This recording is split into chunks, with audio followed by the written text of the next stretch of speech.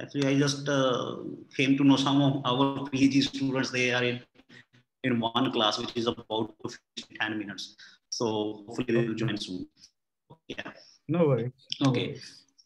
Thank you very much, Dr. Harish, for accepting our invitation to talk about rabies and One Health. And before we start, I will would like to introduce Dr. Tiwari.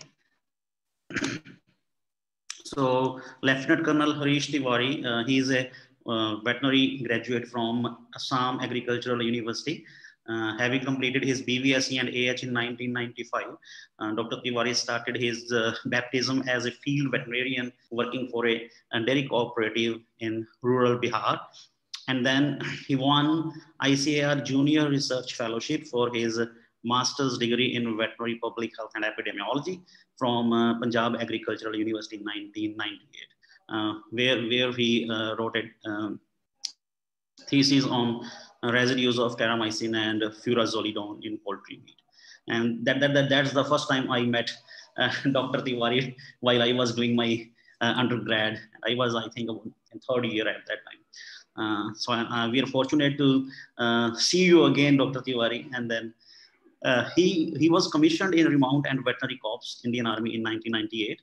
And during his stint with the Indian Army, he was involved in equine breeding training of Army dogs, providing veterinary care to military farm cattle, and meat inspection duties.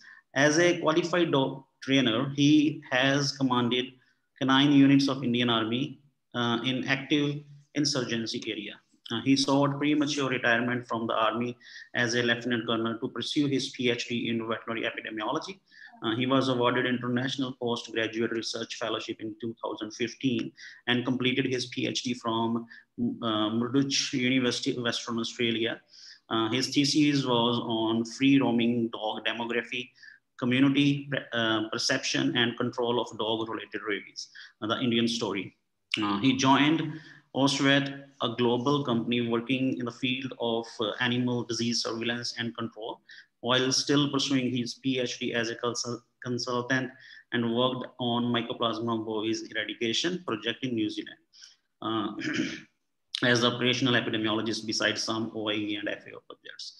He is currently with the University of Sydney in the Asia Pacific Consortium of Veterinary Epidemiologists, working on a project for epidemiological capacity building in Southeast Asia. He also runs an e-learning startup in India called TEPLU, which was judged the best startup in rural sector by IIT Bombay in 2019. Participants, if you get a chance, go and visit their website. It's really impressive what Dr. Tiwari and others are doing. Lieutenant Colonel Tiwari is passionate about applying his skills in epidemiology, disease surveillance, and data analysis, along with the organization and leadership capabilities to provide solutions for economic empowerment of rural populations in the developing countries.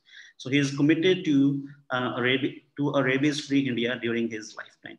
So please join me in welcoming Dr. Tiwari, and he will talk today about rabies in India and One Health. Thank you very much, Dr. Tiwari. Thank you very much. Over to you. Yeah. Thank you, Dr. Rajneesh. I'm very thankful to you for giving this opportunity. Before I start my talk, I must tell all the audience that I've spent 2 very best years of my life in Ludhiana while I was doing my master's, and I've got very sweet memories, great memories of then PAU, now GADVASU. So I would like this opportunity to thank everyone there, from the VC, Dr. Indrajit Singh, and Dr. Olak, Dr. Dhaliwal, and Dean Dr. Ghuman, with whom I've had great time during those years. Well, I'm here to talk about the One Health approach to rabies control in India, the dog-mediated rabies in India.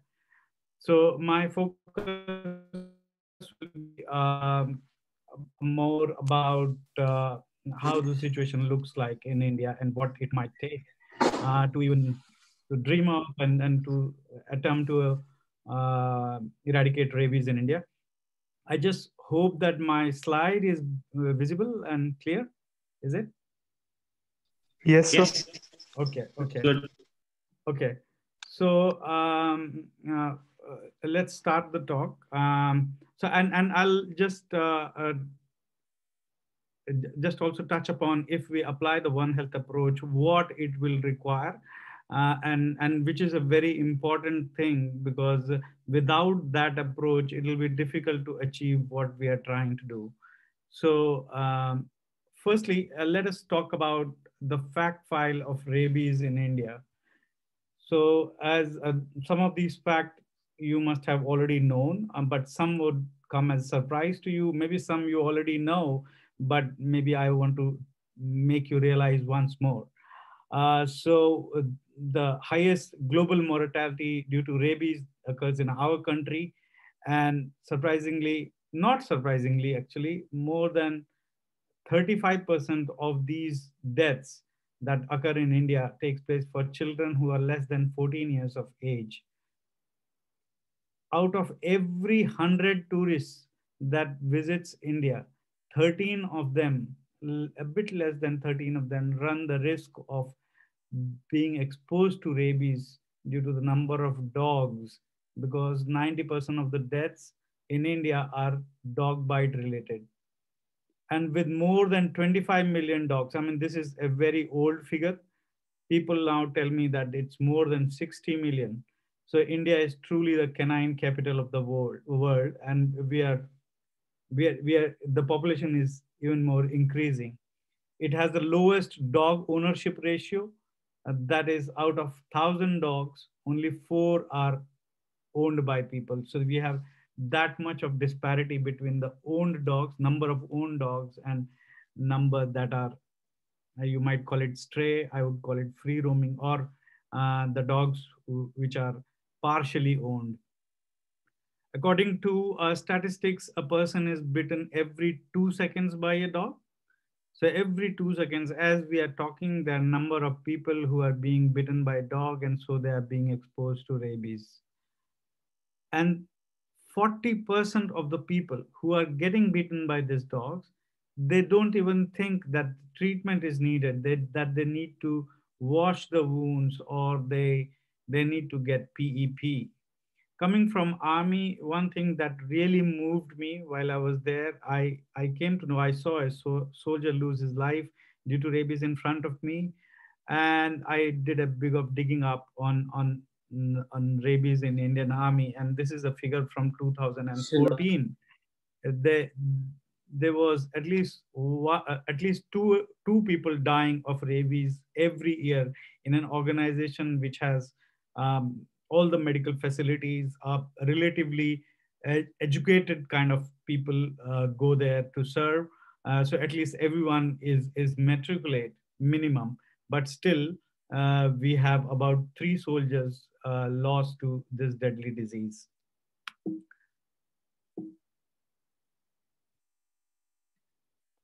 So let's talk about the burden of rabies. So we have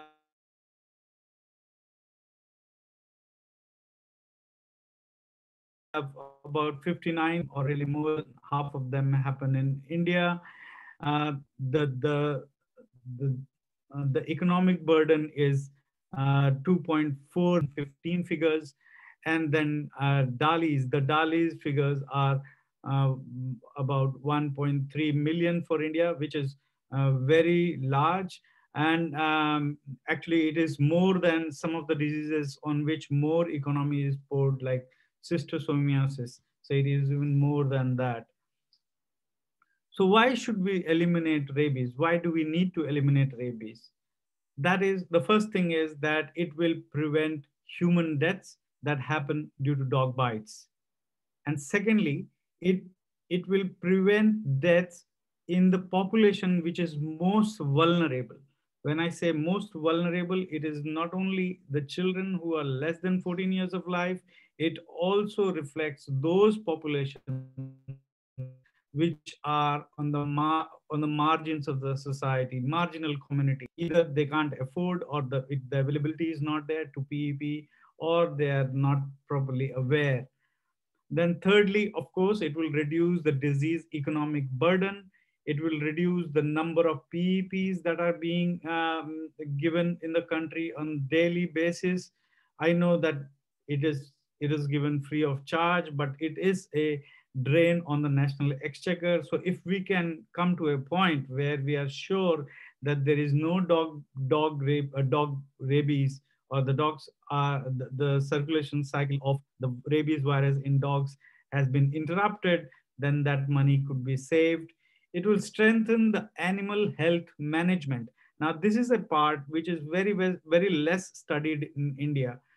So it again has two aspects. The first aspect is that the burden of rabies on the livestock, like how many animals are being lost to rabies due to dog bites in the rural areas, has not been calculated. I've come across only one study which comes from JNK.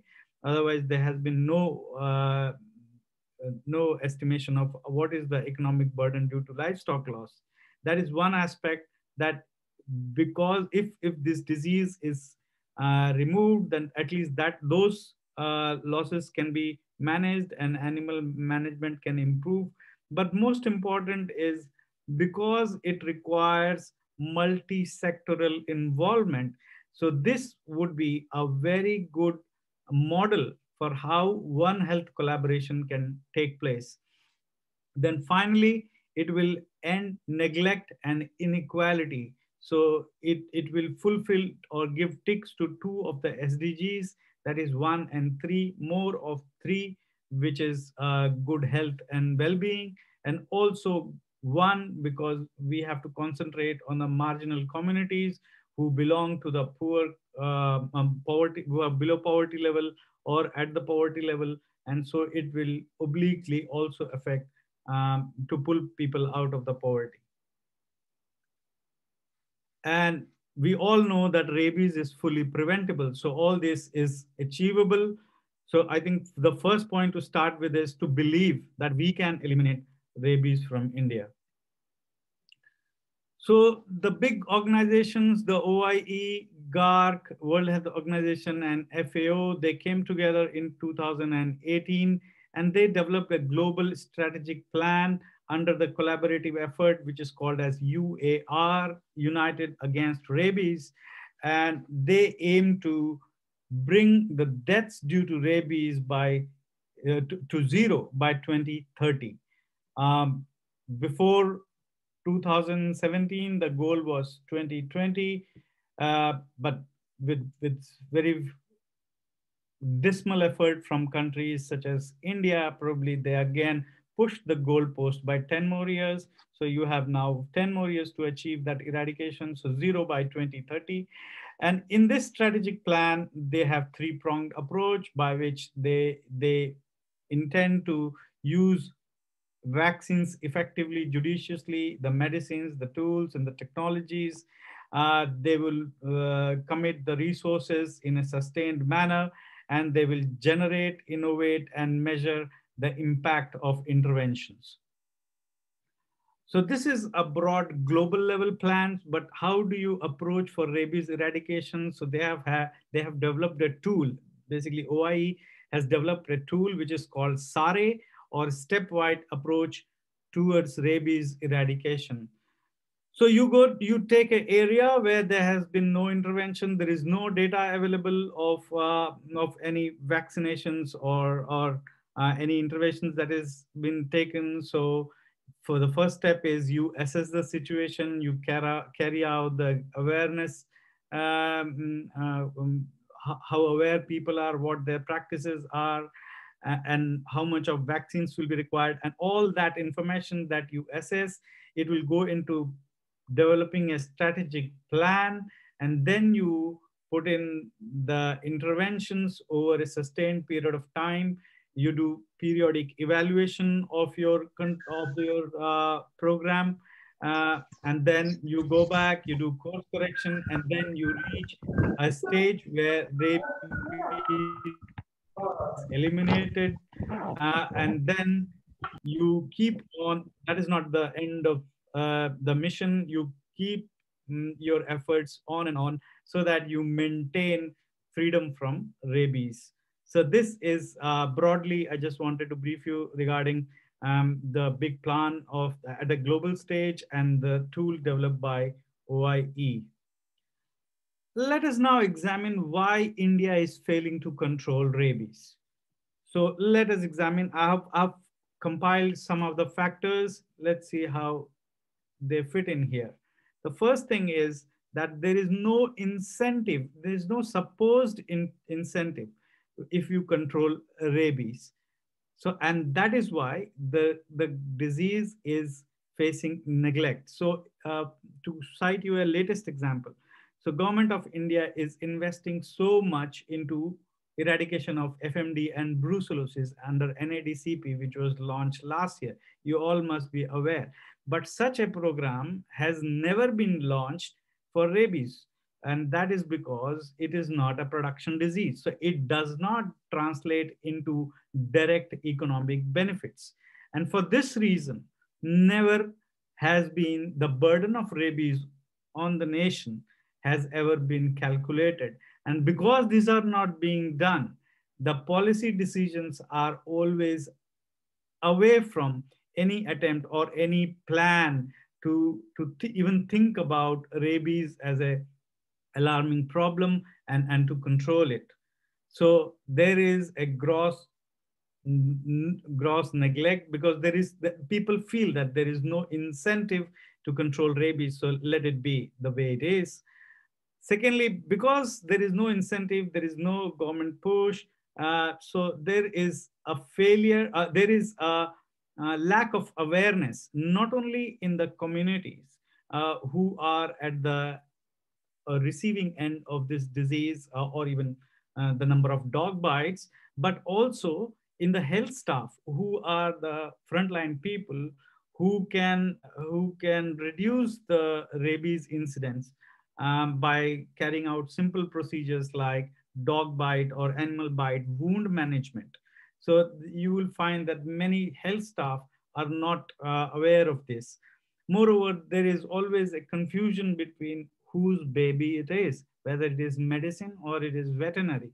So you will find in rural areas or even in urban areas, when someone is bitten by a dog, so people will ask them, the only cure they know or only suggestion they have is to tell them to observe the dog for 10 days. And that is a tricky situation. That is a very dangerous situation because the person might even lose his life.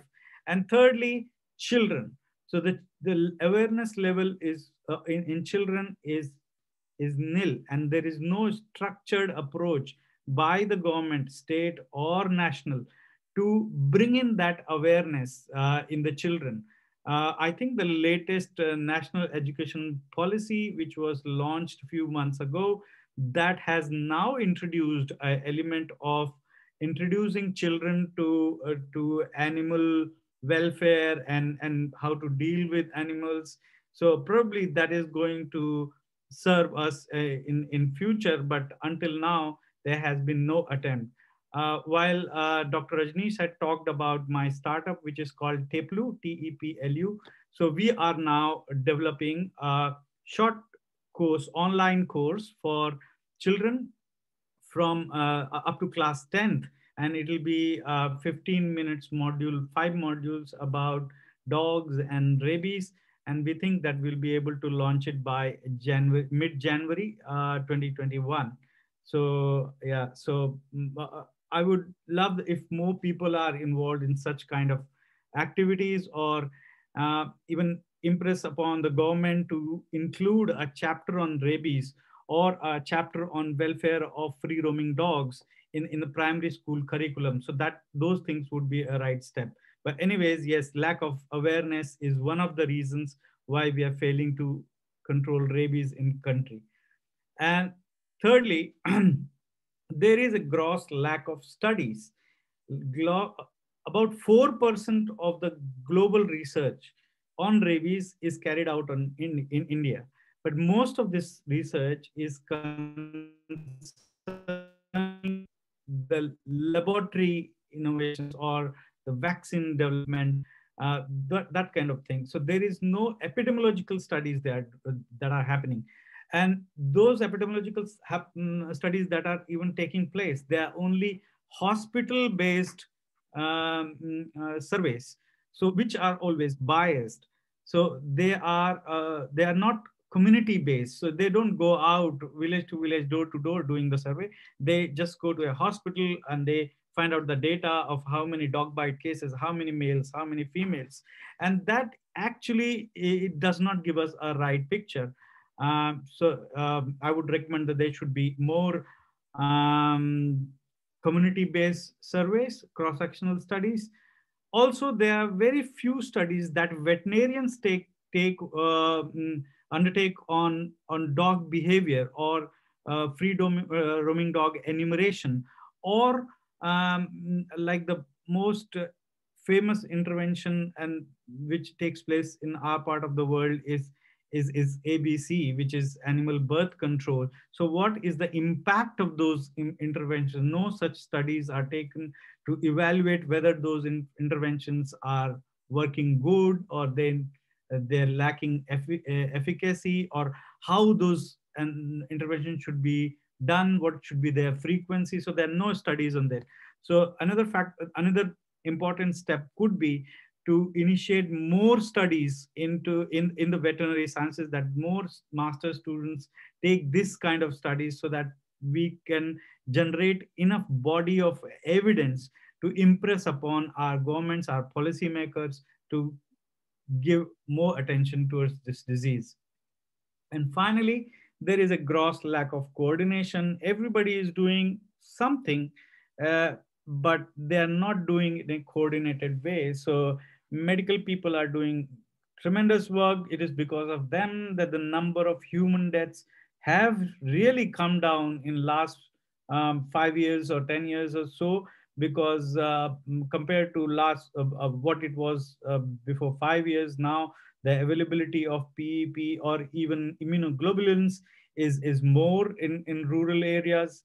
But somehow uh, the disease may be controlled much in the human beings, but still the virus exists. So there will always be outbreaks of rabies if there is a little, if it happens in places or people are not aware and they don't go and seek PEP. Again, the government thirst had been lacking. I hear that now they have made a they have just put the draft of National Action Plan on rabies eradication on Google. I would request you all to go there and read through the proposed plan. It is being developed by NCDC New Delhi. So that is the right step. At least in 2020 they are doing that. But earlier that the government did not put any thirst. NGOs, they are doing great work, but their work is always very sporadic in time and very infrequent in time and very sporadic in space. So they do here there. So it's not a concerted effort, and also the impact of their effort is lost because there is no continuity and there is no evaluation of their work. So that is about rabies. Now let us talk about One Health. So what is One Health? So now One Health, it is a global activity which believes in the concept, which is based on the concept that human health, animal health, and environment health, they are all interrelated and interdependent. And it is important that the professionals of these three fields, they collaborate among themselves. With this mutual collaboration, they should fight transmission of diseases. They should check the health of ecosystems. They can check the new novel pathogens, for example, COVID-19. Although today it might be considered a disease of human beings, but where did it start? It started with animals. So yes, they can check new pathogens from being born, and also their collaboration can control zoonotic diseases, and not only diseases and infections, but also the other things uh, that affect the global health, which is contaminants and toxins, which means that, for example, if there is a environmental pollution, if there is water pollution or there's air pollution, so it is going to affect all all the elements of the global health, like whether it is human health, animal health, or environmental health.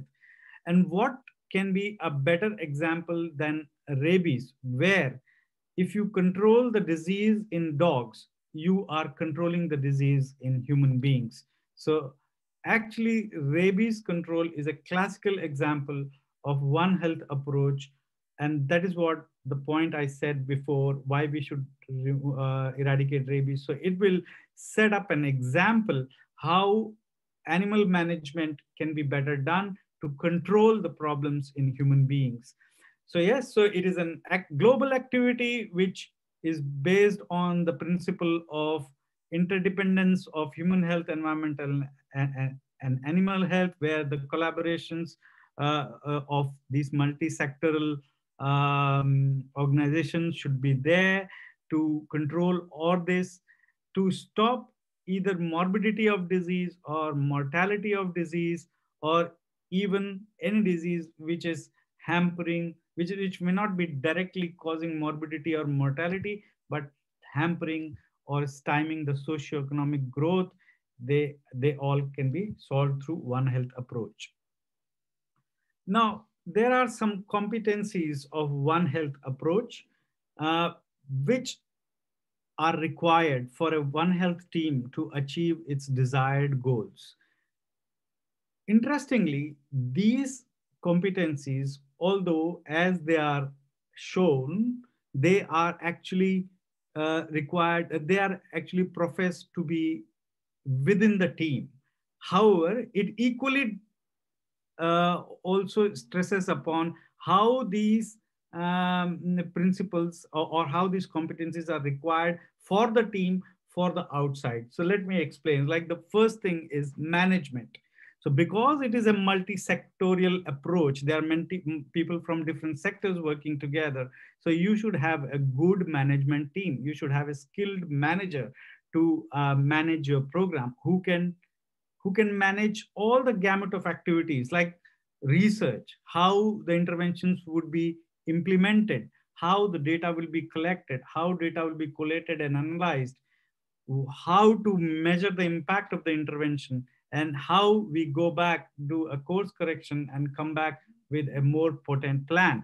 So this is the outside management. But within the management, the manager should be able to manage his team, the veterinarians, the NGOs, um, the, the, um, the volunteers, the medical people, and everybody has to be working together. So that's why management is a very important skill which is required by a One Health team. Second is participation. So it is self-explanatory because it is a multi-sectorial approach. So you have medical people, you have veterinary people, administrative people, education, ecologists. So everybody comes together in the One Health team to collaborate and participate together. Then third, communication. Again, communication within the team. There has to be a cohesion within the team of the One Health team. There has to be communication within, and there has to be a communication outside. How do you communicate with the communities where you are implementing the interventions? So and also to the industry that is going to develop or that is going to fund. So there has to be a good channel of communication within and without. One of the most important competencies, it should be actually first, but I said last because other are equally important as well. So yes, for many people to be working together, you need a very good leadership that is within the team. So you need to have a project leadership who can guide the team, who can have a vision, who can look beyond years, and then think of how the other sectors can contribute to achieve that goal over a period of time, who can influence the policy, who can get more funds into how you're gonna develop resources to carry on with your project. And finally, he or she should be able to convert into a sustainable business plan. So these are the core competencies. They also have values and ethics and culture and beliefs. So values and ethics, when you talk of within the teams, so because it is a multi-sectoral approach, so you will have people working from different backgrounds coming together, different upbringings, but um, you have to have cohesiveness between you. You have to have a value-based approach where you are not indulging in something which is causing harm to the project. Just to cite you one example, I did my PhD fieldwork in Panchkula, which is not very far from you, where I was counting the number of free roaming dogs. And I have pictures. I will not share it now, but I can share with you privately, where I've got female dogs with notched ears and which are lactating, or I've got female dogs with notched ears that are pregnant. So yes, so that's where the values and ethics come from. Okay, so it is within the team when you need a cohesion, and then it is and values where you respect each other, you respect each other's suggestions, and try to get the best out of the team to move forward, but also without. Yes. Okay. And the other point is culture and beliefs. Again, because it is a team, so you have people coming from different cultures, they have different beliefs. That is within the so we have to respect and then move forward with the cohesion, but also outside the team. And more important in a country like India. So we have northeastern states where people eat dogs. Okay.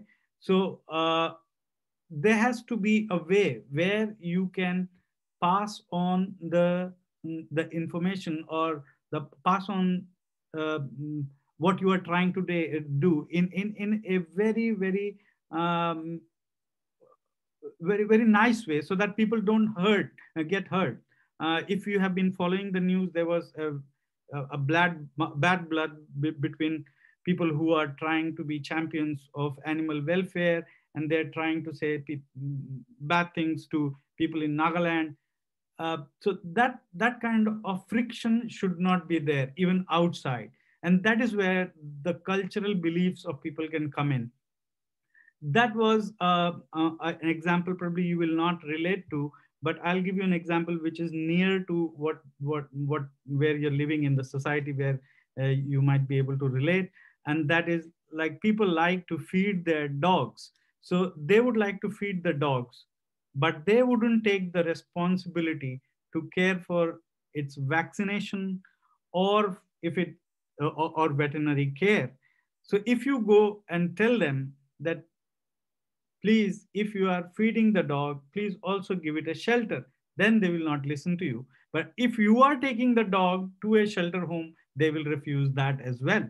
So now that is because in India, there is a general tolerance for animals in their midst. It's a very paradoxical situation where you love animals, you respect animals, but you don't want to do anything for them. So we have to find a way by which we can break their beliefs, we can bring in those behavioral changes. And that is possible only when we have a good One Health thing, where we also have social scientists who can bring in this change.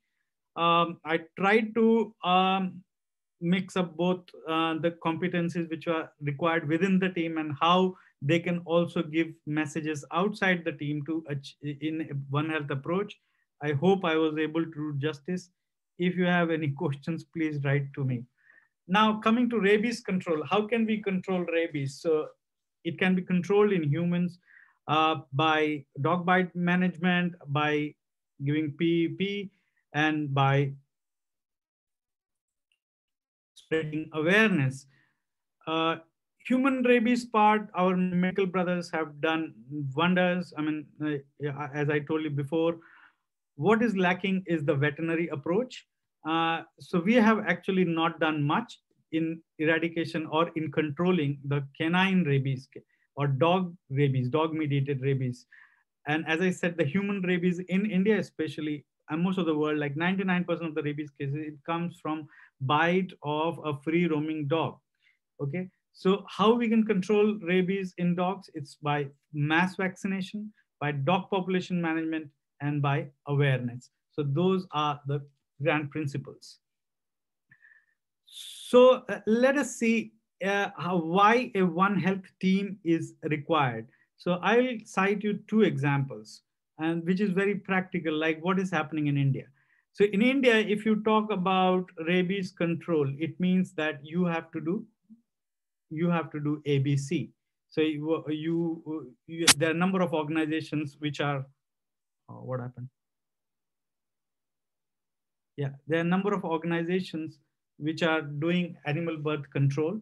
So let us see if we have intervention called animal birth control, and we are doing that aloof from all other parts, like no help from education department, no policy, no medico, and we think that if we do enough ABC, we are going to solve this problem. So suppose in a in a community, and this is a hypothetical example. So if we have 10 dogs, so by rule of thumb, we have 5 females and 5 males. So we do ABC, and suppose we are very ambitious and we are doing 80% of neutering. So by doing 80% of neutering, we neuter 8 dogs, and we are left with 2 dogs, and by rule of thumb, one is a male and one is a female. So what happens in next year? So we have got 2 litters from those, one male, one female, and we have 10 dogs at the end of next year. So at the end of next year, we have these 10 of the litter and 10 from the parent stock, of which two can reproduce, and after a year, even these are breedable. They can also reproduce. And mind you, 80% neutering, I mean, it is a mathematical thing, so it is easy to understand. So I took 80%, but 80% of 25 million dogs. Imagine the resources it's gonna take. Imagine the time it's gonna take. Imagine how difficult practically it would be to catch 80% of 25 million free roaming dogs. So let's summarize what we have done. So year one, we had 10 dogs and we did ABC, and we spend money for skilled veterinarians to do it. We spend money on vet med stores. We spend money on post-operative care. We also provided PPE in case they get bitten because they're accessing the dogs, the dog catchers. So of course we will need manpower. We did all that, and then at the end of the next year, we have 20 dogs when we have attempted 80% neutering. And in the next year, year two, we will be having 6 pairs of breedable dogs. So they can again reproduce. So that would require an extra ABC effort even to maintain the population from which we started. So according to a study, you can go through it. It's an old study, 2013, which was done in, I think, Jaipur, somewhere in Rajasthan, Jaipur or Jodhpur. It says that 15 years of sustained effort of ABC may be able to stabilize the dog population, not reduce it, but stabilize it. So that is one example. If we just think that ABC is going to solve the problem. Okay, a person like me, I would say no. We have to do enumeration studies, and we have to study the dog bite epidemiology. So I put all the thirst on studies. So we have number of MVSC students number of PhDs going into doing these studies, but they are not converted or translated into implementation of whatever the findings are there. They are not able to reflect in the policy decisions. So this is one more approach where it is an isolated effort to fight against rabies. So I just gave you two examples to show you that there are two isolated efforts which are both required. They are both saying that we are doing something for rabies eradication, but they are aloof of each other. There's no coordination. With that, let me just give you a review of, or let's both travel together a journey where we see how the rabies situation looks like in India.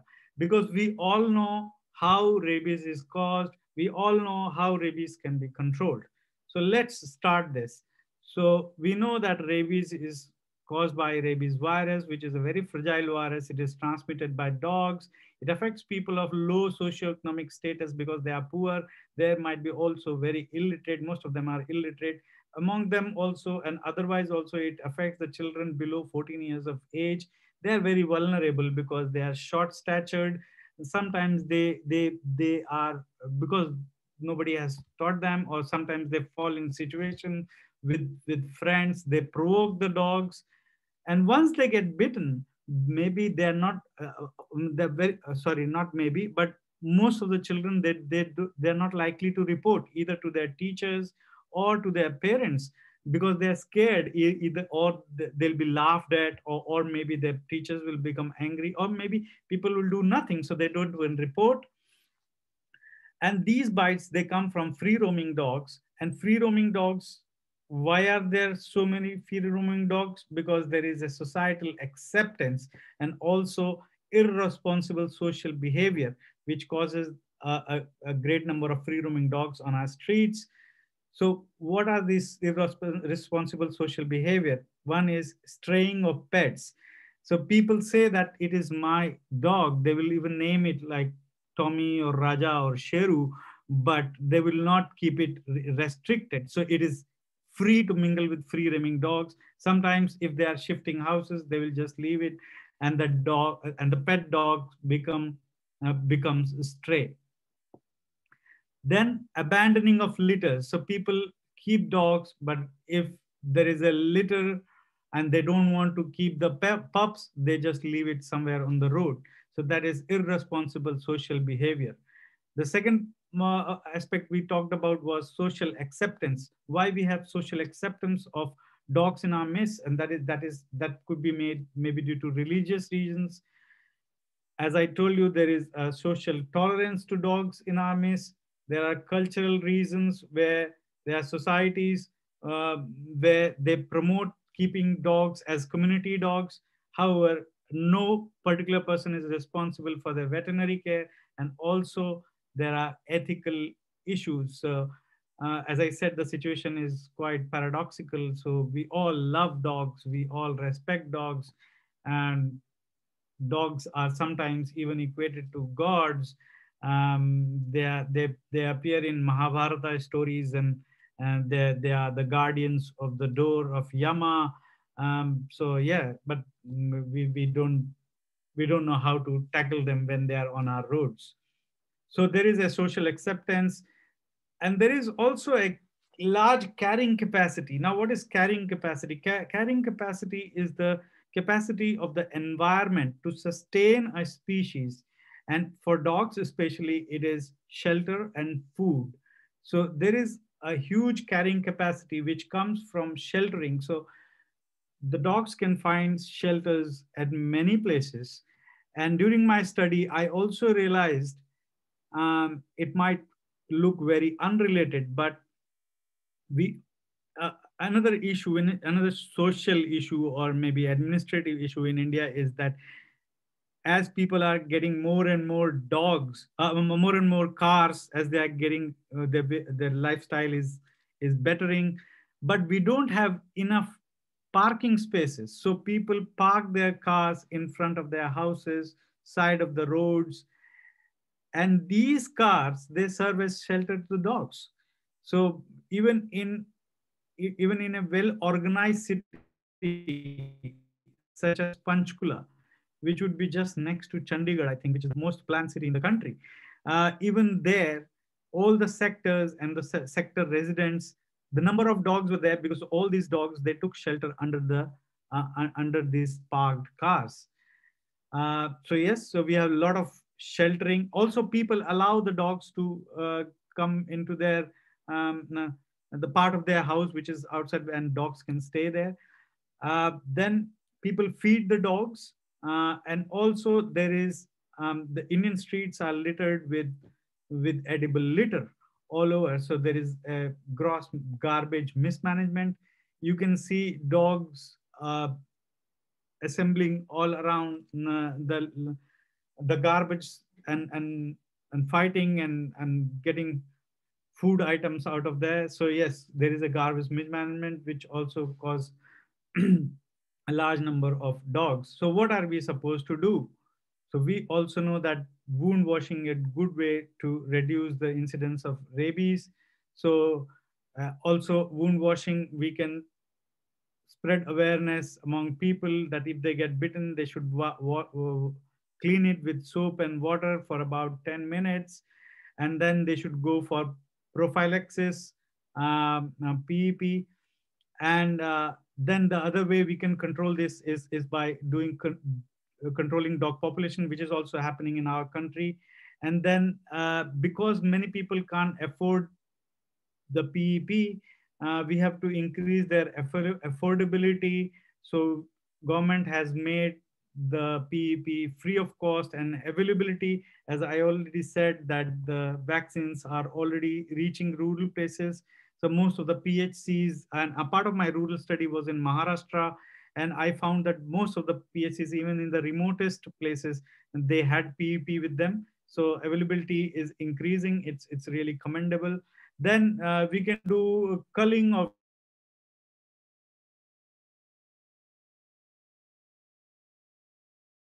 the way we live in India, the way the ethics we believe in. So culling is out of question. And then we are remain with animal birth control. And then in animal birth control, we should see how many we have to and neuter. And so we have to do something about dog population dynamics. We can, once we know that number of dogs, or otherwise we can carry out mass vaccination of dogs. We can also manage our garbage properly so that the carrying capacity of the environment is reduced, and so we can control the dog population. Then we should increase the rabies diagnostic facilities. And then we should promote responsible ownership of dogs so that people can restrict the dogs within their premises, not allowing them to mix with the free roaming dogs, and also take care of their veterinary care, get them regularly vaccinated. So this is how, and then this is something very bad. So another thing which has not yet been taken up in India, but I think one important point is that we have to impart economic value to the dogs.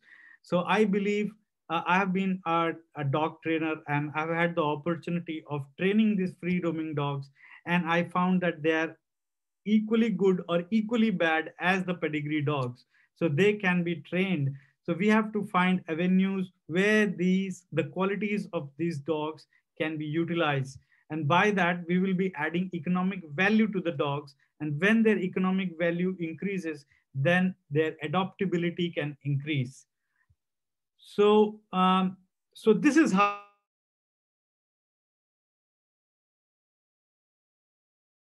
the picture looks in India, how we are fighting rabies. So does this look very pretty to you? I mean, you don't know what is happening, who is doing, but everybody is doing something. So that is how the rabies fight in India looks like. It is so cluttered. So what do we need to do? So we are already doing all the things. We have to apply all the interventions that we know of, all the knowledge that we have. We have to apply all of them at one place at one time, and we have to keep that effort sustained. So we have to increase awareness. of the virus and its vulnerability, the importance of washing. We have to do campaigns across the socio-economic mosaics, not only in the communities which are marginalized, but also the middle class people, even the higher communities involved, schools, colleges, clubs. Then we should utilize the print, electronic media, the multimedia, the social media. Then we should impart the knowledge to the school children. Availability, yes, we should make the post-exposure vaccines available, the dog vaccines, even the RIG. And then we have to carry out studies in dog population dynamics. And finally, we have to improve our diagnostic facilities.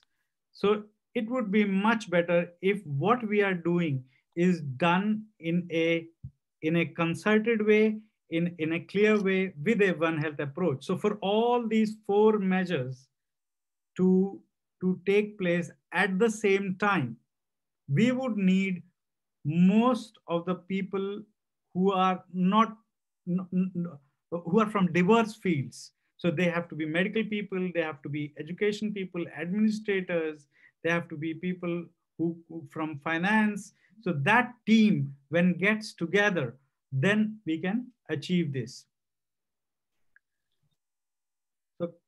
So who is the enemy? So I have talked so much, I would come across as saying that probably dog is the enemy. But mind you, my friends, it's not the dog, it is the virus who we are fighting with. So dog gets the virus, but dog itself is a sufferer. It is a victim. So the dog itself dies in a very pathetic way. So we are also doing harm to dog welfare if we are letting him remain on the streets. So in a One Health approach, now this is a real One Health approach where you need people from social circles, from medical people, the economic people, the political people, educational, veterinary, ecological, and cultural. They all have to come together to fight the virus. Okay, and that is what One Health approach is all about.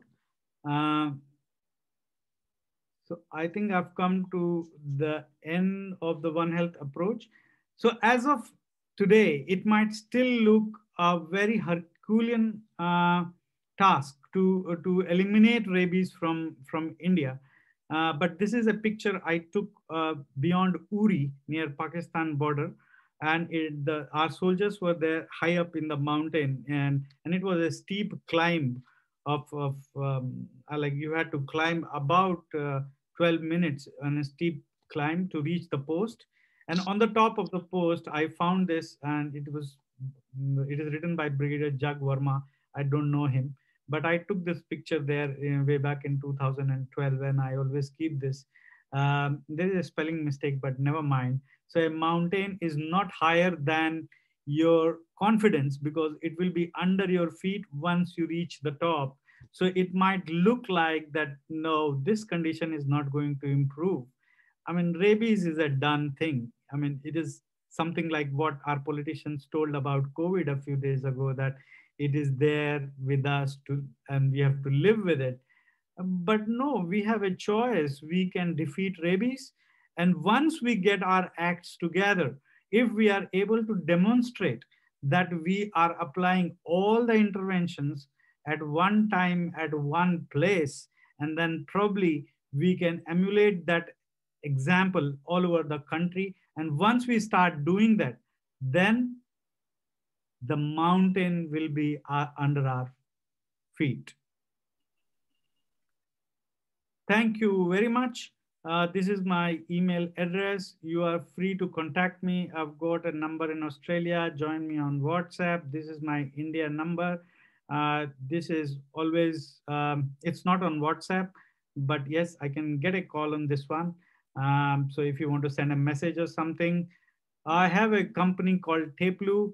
Kindly visit. Thank you, Rajneesh, for introducing it. I was not planning to introduce on this forum, but yes, it is a very good effort from my friends. I have a little contribution there. And we have already launched a course on dairying. And we have got some 30 subscribers from Punjab. We've got about 1,500 subscribers all over India. It's just been launched in August. So yeah, we are doing okay. So please visit that. We have employed a young veterinarian there to do some content writing for us. We are hoping to launch, our next project is Rabies. So yeah, we are hoping to launch the first online for the school children in January. And after that, we'll take it from there. So please visit the website. It's www.teplu.in, Teplu. Why it is called Teplu is that we design courses which could be understood by anyone who is 10 or more, 10 plus. So we removed the N and S, and from 10 plus, it became Teplu. So it's very simple. The dairy course is currently launched in Hindi, English, and Marathi. We are working on Punjabi. We plan to launch in all Indian languages. For rabies, we will start with English, and then because it's for school children, and we believe that most of them understand, and then the first switch will be in Hindi. So please visit that. I'm on Twitter by Harish, and this is my Facebook page. Please, if you have any questions, I'm ready to answer them. If you would like to send me an email, most welcome. And because I'm with the veterinarians, I'm talking to the veterinarians uh, from my own alma mater. Being a senior alumni of yours, I want you to spread this message among whomever you get in your community, friend circle, your parents, your uncles, your neighbors, that we have to fight rabies and we have to defeat it. And we have to defeat it before Colonel Tiwari dies. Okay. So thank you very much for the opportunity. I'm open to the questions. Thank you very much, Dr. Tiwari. It was a wonderful talk. So we do have a question from Divya. Okay, so the question is, what kind of epidemiological studies can be conducted regarding rabies, as there is no antibody response, or what kind of seroprevalence studies can be conducted? Okay, seroprevalence studies. You can carry out seroprevalence studies, but it depends upon how much funding you would have. The serum testing kits are quite costly, although a couple of studies have been done with the mission Rabies India. So at this point of time, as we are just starting off, I think the best way would be to do some cap studies, to find the awareness level of people, to do some studies on behavioral change. So you can start and convey the message to a part of the community, and then come back and see if their awareness level have increased. You can have the indicators like the number of bite cases that are being reported in the local rabies center. So if the awareness level increases, people are doing more wound washing at their home, how many people are getting into PEP. Also, if that might be a little different from what you're doing, but it can be attempted. So if we can start working on free roaming dog behavior, and to come up with things that can increase their adoptability, and we can demonstrate by indicating the number of dogs being adopted over a period of time has increased. That could be a good study as well. Thank you. So I have a question, Dr. Tiwari. So if I am getting your point, so the most, I think the target population which should be studied, if we talk about the awareness among people. So I think this is mostly the children below 14 years of age, and the dog owners. So what's your take on this? So these are the two target populations we should target for doing such cap studies, or no.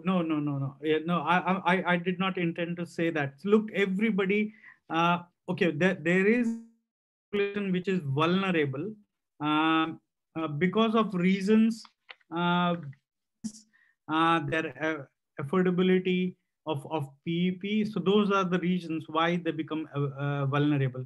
The school children, the children below 14 years of age, they become vulnerable because they are more likely to provoke the dogs while walking to the school, or being exposed to a to a pugnacious dog, and they don't know how to handle the situation. And also, if they get bitten, they're not likely to report. So yes, they are a target population, but everyone is, I would say, has the equal probability of getting bitten by a dog. So I would say your target population should be an open cross-sectional study. So you can take a village. It should be community-based. So it should not be, when I said it, it should not be hospital-based. It should be, so you go door to door. So, okay, let me elaborate by an example. So in a hospital-based study, you will come out with statistics like, so these many people reported dog bites in this period of time. These many were males and these many were females. Obviously, males are more. And they would say, in many papers, you will find that the males are more likely to be bitten. Why? Because they venture out more, and they go out in search of jobs. You can find these reasons in. I did a cross-sectional study. I went to a village in Baramati, and I went door to door, not looking for people who were bitten, but just going door to door to just to know what their rabies awareness level was. And to my chagrin, and I'm sorry that I did not include that part in my pre-tested questionnaire and pre-ethics approval questionnaire, but to my chagrin, I discovered that I interviewed about 219 families, 205 families, households, 205 households in one village. And there was not a single village who did not have a near or a little far relative who had died of rabies. You know, not bitten, but died of rabies. And of course, not all of them got reported.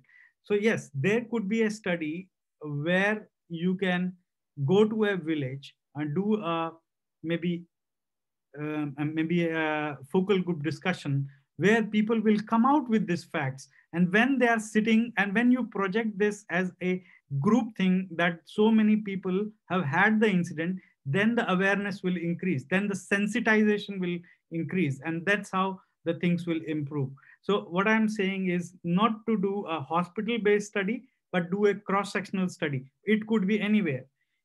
Of course, if it is towards the marginal societies, so if you have got a slum area, of course, that would be more challenging to carry it out there rather than in, I'm trying to remember, rather than in Sharabanagar. Yeah. So Sharabanagar is quite posh, you know.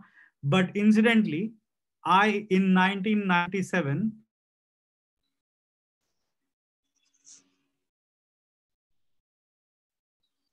there are still free roaming dogs in Sharabanagar area. But if I'm trying to look for an area or target area for do my epidemiology study, I'll look for a marginalized society residents like slums, or maybe where population is more and there are also a number of dogs are more. Yeah. Another study I would recommend is doing some studies on dog behavior. um, so how they behave in groups, how they are behaving in when they are alone. So in my study, I found that in city areas, in urban areas, in Panchkula, the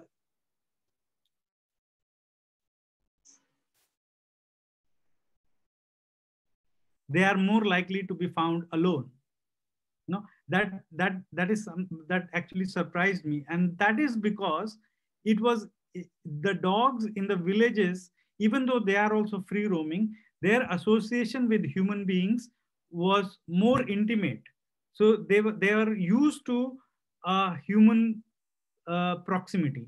So probably in in that village, it would have been a great idea to do door-to-door dog mass vaccination campaigns. But in Panchkula, which is like highly urbanized, the dogs tend to be in groups. And now when they are in groups, the fighting characteristic or the attacking characteristic comes out, so when you are trying to approach them for vaccination, so they will try to attack you when they are in groups, so, and that is because there is garbage management, mismanagement. Most of the dogs are truly feral, even in urbanized city like Panchkula. So if you can do some studies on dog behavior and then recommend some ways of mass vaccination. So probably if they are more in groups found around garbage places, probably it is time that we have a serious look on oral vaccination for oral mass vaccination for dogs. So WHO has approved it, albeit it has to be done under supervision. But that is one area where we can see the efficacy of the oral vaccine. And going back to Divya, so once that happens, then probably it'll be a good idea to do a seroprevalence, of the titers of after the vaccination, how much of protective immunity they have. Thank you very much. Thank you. Thank you very much. Such a wonderful talk. And I hope all the students and participants must have enjoyed your talk. So at the end, if there are no more questions, sir, once again. Sir, I'm having a question. Okay. Yes, sir. Sir, I want to know, sir, after doing these kind of studies, like if we find few dogs which are having behavioral changes and they are attacking people or other dogs, what to do with that kind of dogs, because they are difficult to manage and they are difficult to do the treatment also. What to do with that kind of dogs? Are we supposed to like cull them, or what should we do with that kind of dogs, because they will spread the rabies to the other dogs also? Yeah, that is a very good question, Divyansh, and it is very pertinent as well. I'm actually at pains to tell you that the law and regulations in India, they don't allow you to cull a dog even if it is carrying a confirmed rabies virus. So you have to leave it in segregation until unless it dies its natural death. So yes, I don't know how to tell this to you, but yes. So the only option is you put it in segregation. But yes, you cannot euthanize it. So you keep it in segregation so that it is not in contact with other dogs. And that is why we need more epidemiological studies to come out with such body of evidence to pressure upon the policy makers who make all these ridiculous laws, So in India, there is a law that you can feed any number of dogs on the roads. But this is a treachery. We domesticated dogs 5,000 10,000 years ago to be with us, to be our friends, to be our companions, not to leave them on roads. Yeah. So if we are leaving them on roads, we are turning our back to them.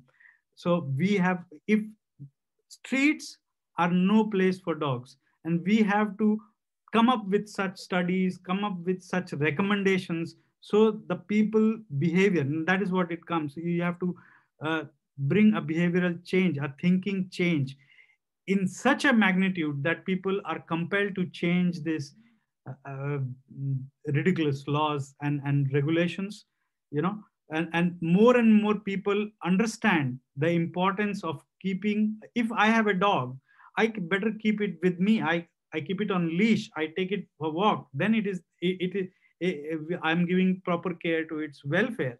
But I'm just trying to be showing that I care about the welfare of dogs. I feed them on the roads, and then I go back.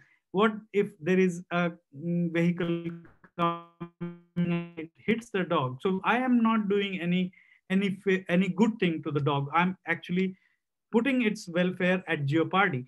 So basically, we are deceiving them.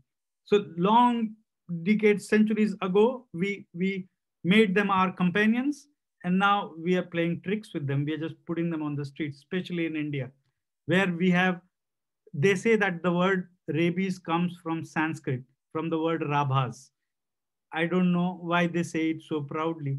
That even if we if and they say it's mentioned in Vedas. So it was mentioned in Vedas 5,000, 6,000 years ago, and today we boast of highest rabies deaths. So where have we come? So we have to have our fundas correct. You know what is required, what is the true meaning of welfare. I would also encourage some of you to take up welfare studies.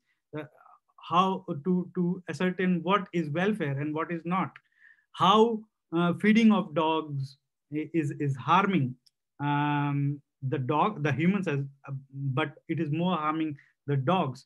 So if you can carry out epidemiological studies on the parasitic load of these free roaming dogs, okay, on and the AMR because of these dogs, okay, collect their feces, collect their things, and get maybe genome sequencing or run basic antibacterial residue tests and see if there are bacteria which are not resistant. So there are many links you can go. I'm just throwing some points, but the crux of the matter is that we have to generate enough body of evidence so that the people who are sitting there are forced to think that they have to take some drastic actions. Sorry, I'm getting emotional, Divyansh, but I hope I answered your question. Yes, Okay. yes, sir. Thank you so much. Yeah. Is there any other question? Uh, Good afternoon, sir. Please Yes. always identify yourself, means tell your name and then ask question. Okay. My name is Simrandeep Singh. Yes, Simran. Sir, my question is that usually uh, a time ago, ABC, the animal breeding control programs are followed in India. Now I'm seeing a trend that they are saying that instead of ABC, we are going for the spaying all the female dogs, leaving the male dogs untouched. I see that eventually this will call extinction of the Indian breeds. Do you feel that this strategy is right? That one side India is trying to make Indian breeds popular, so that people make domesticate them, and other side they are just vanishing of them. Is this strategy good, or what's your opinion on this? Okay. Thank you for asking this. Firstly, let me just tell you about ABC, the Animal Birth Control Program. So I am not saying that it is of no use. In a country like India with such a huge population, it has to go on alongside mass vaccination. But mass vaccination of free roaming dogs should be at the vanguard. That should be the lead intervention, and also assisted by ABC. But ABC should be more structured, planned, and subject to evaluations, and so yeah, in a more planned way. Secondly, regarding spaying and neutering, male or female, both. So of course, spaying is going to cause will be more effective in reducing the population, because it is the female which gives birth. So if you spay one female, so you are contributing more to restrict the birth of new pups. Then you have to spay so many male dogs. However, in many places, both are done. Regarding Indian breeds, so one has to be clear what Indian breeds are. So when we talk of Indian breeds, the official breeds are only few. One is like Rajapalayam, and I think one is Kanni, Rampur Madhol, Hound, Kanni, Madhol. Mudhol Hound, and all that. The free roaming dogs that you find on roads, on the streets, I don't think anybody is adopting them for their breed preservation. I don't think so. There are only two kind of people who adopt these dogs. Uh, so they are really dog lovers, and yes, they feel about these free roaming dogs and they bring them home. And the other people who say that they are adopting, they only loosely adopt them. Like they are not, they will sometimes feed them even if it doesn't return to their home that night, they are not bothered. So that is only partial adoption.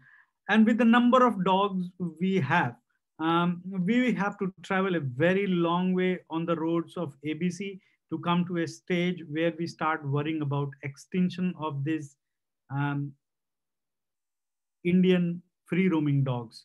So the local dogs, or the mongrel that we call it as. So they are not really breeds. So that is another area I would request you, people who are going into animal behavior, to check their trainability, to find their usages so that their adoption increases.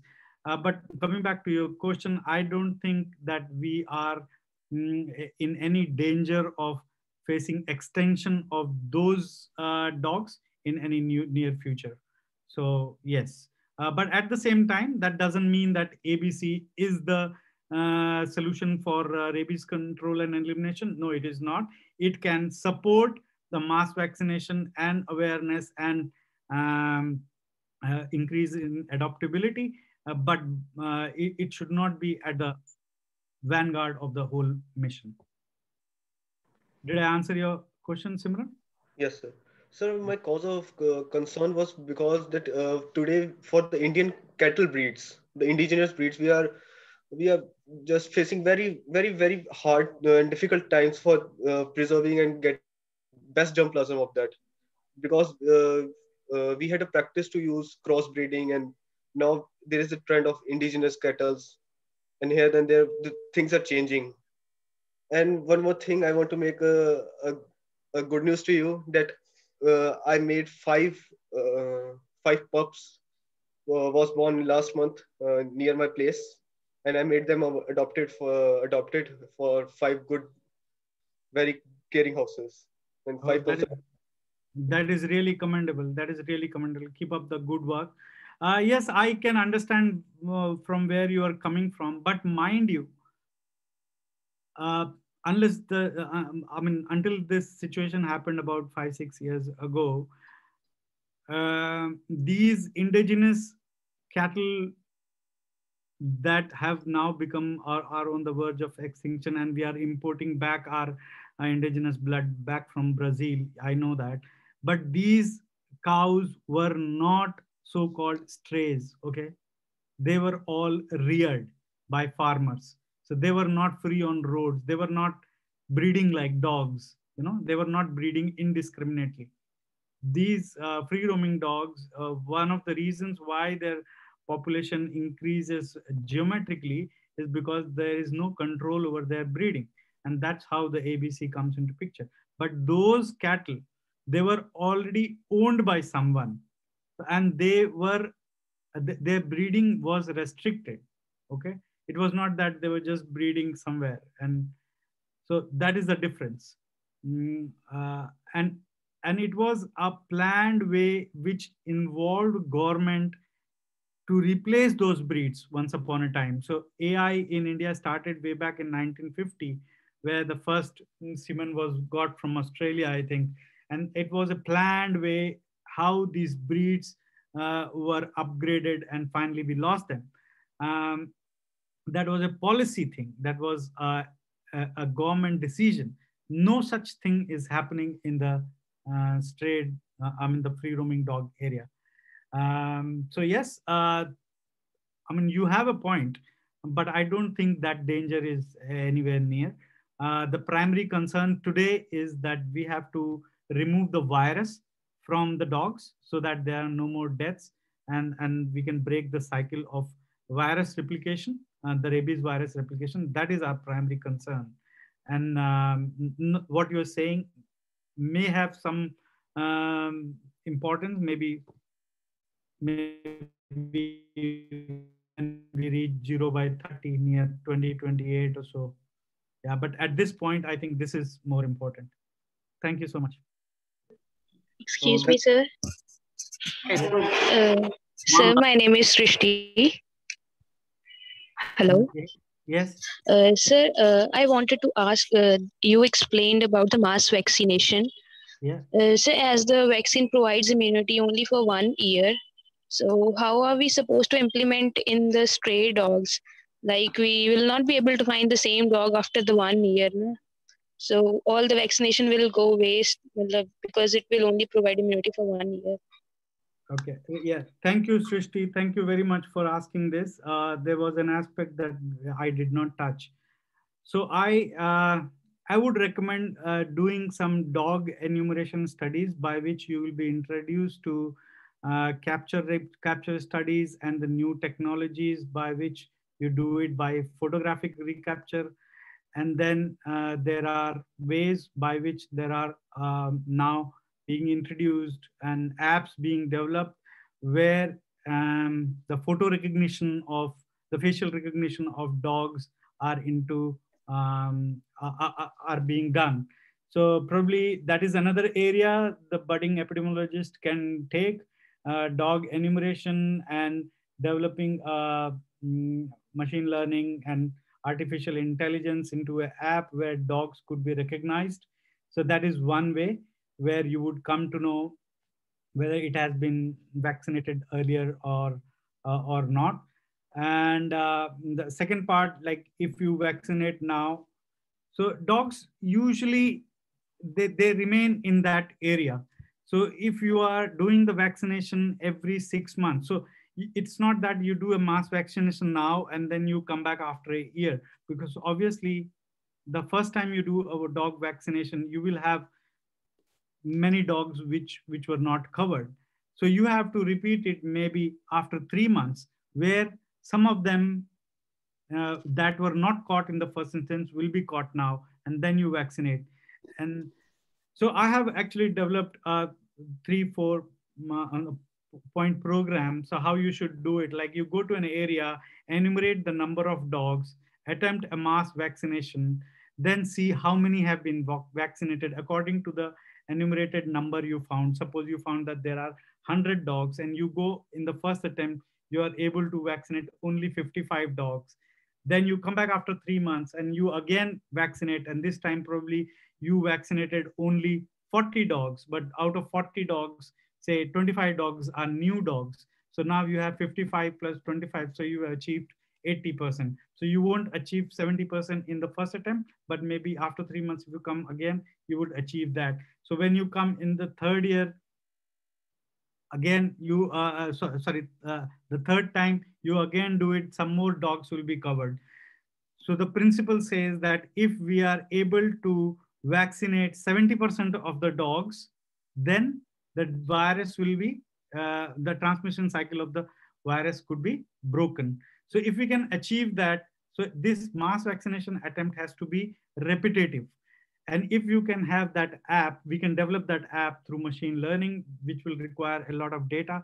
For example, when I did the enumeration studies, I've got about 9,000 photographs of dogs. So I'm trying to get that data to develop a app which can recognize the dog, so you know that it's been vaccinated earlier, so it can be left.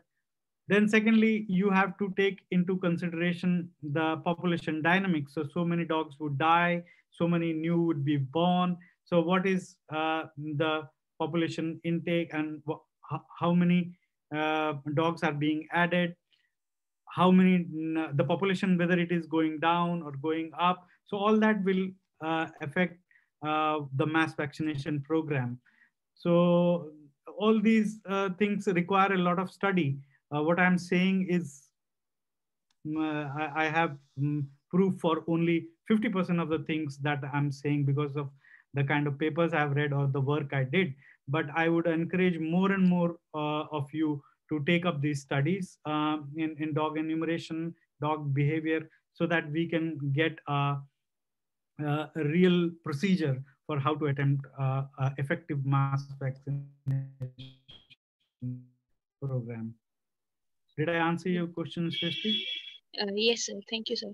Also, no worries. Also, you people should get in touch with the public health institutions in India uh, to do some research in coordination with them. So if we are multi-institutionalized groups doing a kind of research, then besides you sorting out your funding issues, also we generate a common body of work, and also there is spread of knowledge across different states and different institutions.